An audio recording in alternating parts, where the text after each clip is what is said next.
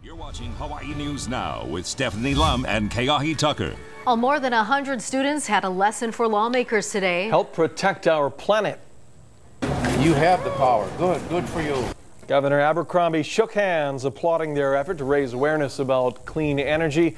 Wearing their "We Have the Power" clean energy t-shirts, the kids waved signs urging lawmakers to pass House Bill 1520. That would allow residents to pay for the costs of installing energy alternatives such as solar panels over time instead of all up front.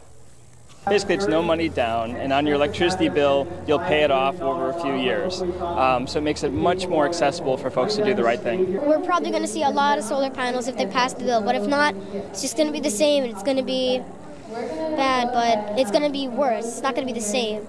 That bill is now in conference committee, and the governor has indicated he will sign it. If that happens, it'll be up to the Public Utilities Commission to work out the structure of the program. Also today, a California transportation company called Better Place today unveiled 10 new electric vehicle charging stations in Hawaii.